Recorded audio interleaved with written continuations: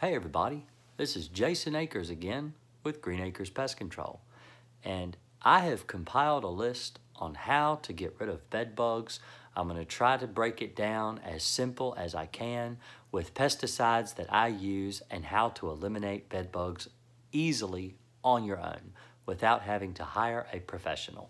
So first, what you want to do is you want to identify the bed bug problem that you have. Do you actually have bed bugs? There are 3 different varieties of bed bugs that could be in your home. There's a bed bug, there's bat bugs, there's chimney swift bugs, and they all look different. So you need to make sure that you actually have bed bugs before you start to treat for them. Do you have carpet beetles? Do you have mosquitoes? Maybe you have fleas biting you. Make sure first that you have bed bugs. And the way that we identify bed bugs is we check places that bed bugs like to live. For example, your box spring. So if you turn your mattress up, look underneath the mattress. Sometimes between the mattress and box springs, bed bugs will live there. Sometimes they'll live, if you have a king-size bed, they'll actually live between the 2 foundations underneath the mattress. So you can pull those 2 foundations apart and look between them, and sometimes you'll find bed bugs harboring there.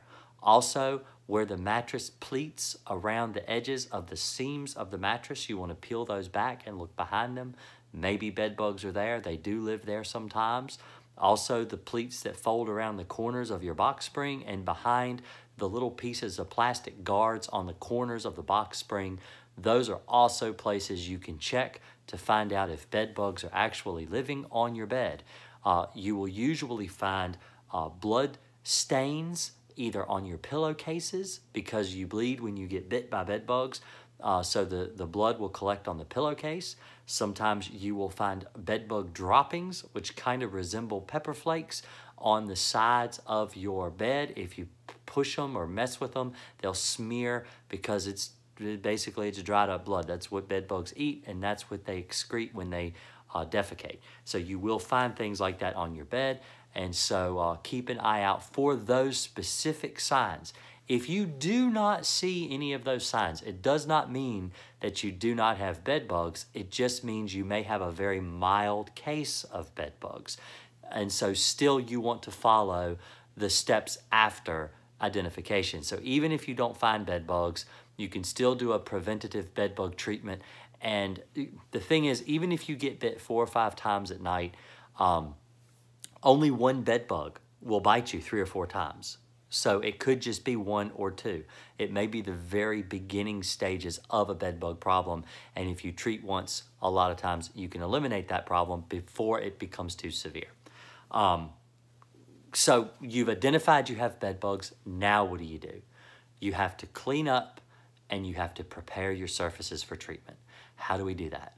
Okay, so you want to try to get everything up away from your baseboards. You want to try to kind of pick things up around the house. Most people who have bed bugs don't really have a cluttered house. It's just bed bugs like to bite you. It doesn't mean you're dirty. It doesn't mean you're, not clean or whatever, but we want to prepare the surface that we want to treat so that we can do the job successfully. We want to be successful, and I'm going to tell you exactly what I do. So you want to take all the sheets, all the covers off of your bed. You'll want to launder those. You want to use high heat water and high heat dryer. If you've got any clothes you may think that the bed bugs may be in, you want to do the same thing with those clothing articles. If you have like maybe a laundry basket beside the bed, you want to take that laundry out, you want to re-launder and dry it on high heat to ensure that the bed bugs die in your laundry, that you don't end up spreading them from something that hasn't necessarily been treated. You can't spray your clothes with a pesticide, but you can wash them and launder them and kill the bugs that way. So use that as a tool. The washing machine will help you eliminate bed bugs. If you have pillows, take your pillowcases off of your pillows, wash and launder your pillowcases. Take your pillows and launder them through the dryer. If you can't wash them, just read the instructions on your pillows. I know when I was a child, my mother used to wash pillows and then she would dry them with tennis balls inside the dryer so they would beat the pillows back out and you wouldn't have this big lumpy pillow. So that may be an option for you. So We want to strip the bed completely down. If you have mattress encasements, take those off of your mattress, take them off of your box spring, throw them away, because when we treat, we want to be able to treat the actual surface the bed bugs are living in, which will be in the box spring and on the mattress, and those will prohibit us from being able to do that. And not only do you want to get rid of them, you don't want to reuse them, because the residual will be on the bed so that the bed bugs will crawl through it and die. That's what we want to do. And so that gets to step 3, which is what to use and how to use it. So I recommend Crossfire. That's the chemical we're going to be talking about today. And so the way that we treat our mattress is we flip our mattress up. We treat around all the seams of the mattress, around the edges of the mattress. We want to treat the surface area of the mattress, but really pay close attention to the seams of the mattress. Then we want to lift our box springs off of the bed frame. We want to treat the bed frame. Anywhere the bed forms a crack or a crease. This is a bed here. The reason I'm doing this video in the bed is so I can show you. So in this crease right here, this would be a spot you would want to treat for bed bugs, because the wood here, the headboard, actually hits against this post, and that creates a crevice that the bed bugs can live in. So you want to treat every crevice like that on your entire bed frame. Some bed frames are so intricate, you may be better off throwing your bed frame away. You don't have to. You can treat the bed bugs. You can kill the bed bugs. Don't think you have to throw away all your furniture in order to kill bed bugs. You do not, because the chemical we're using is called Crossfire. It's labeled to use on your furniture. So we want to treat the bed rails. We want to treat the legs where they go down to touch the floor. We want to treat any crack like that there. We want to treat the back of the headboard, so around behind the headboard back here. There's also like a lip there that you'll want to treat. You know, all beds are made different, so based on your model, treat the cracks and crevices on your bed.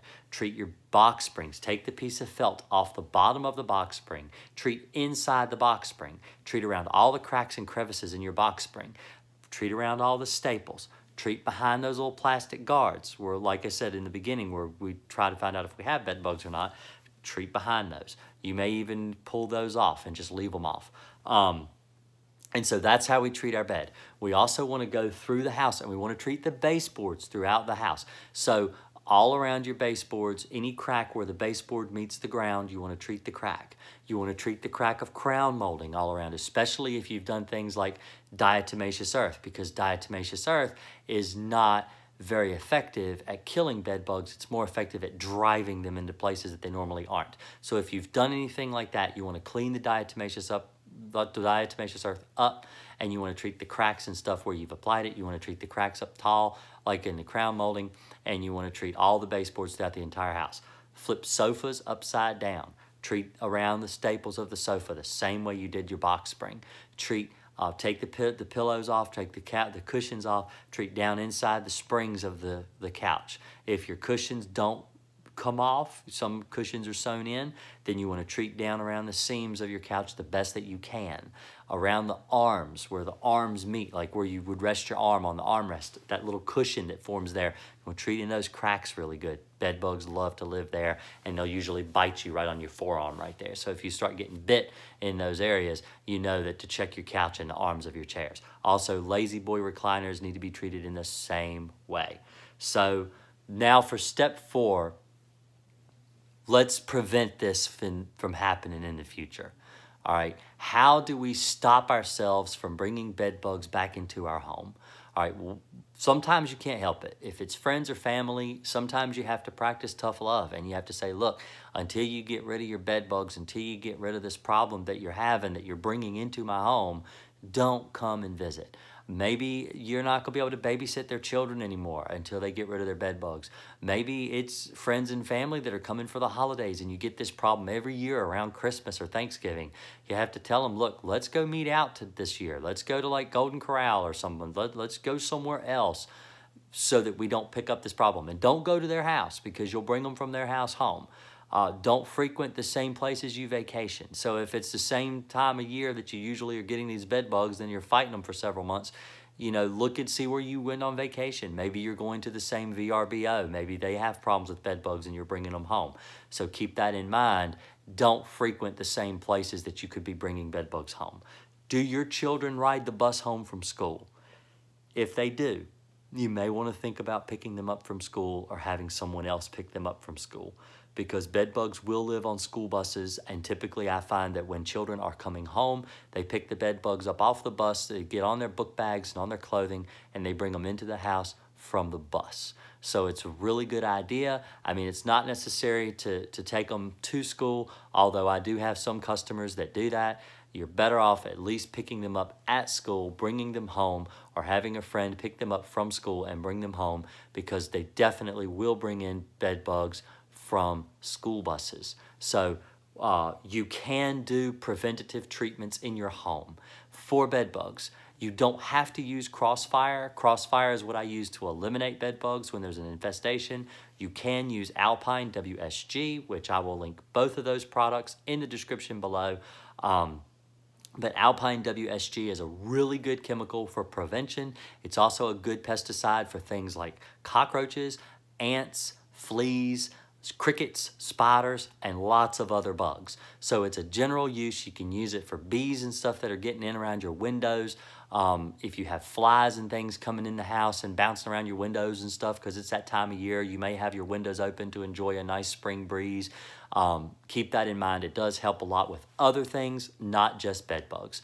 So hopefully this has been an educational video, and it has helped you all be able to eliminate your bed bug problem. If you like the video, think of subscribing to my channel. If you really like it, give me a thumbs up and share this video around to all your friends. Thanks a lot, and have a great day.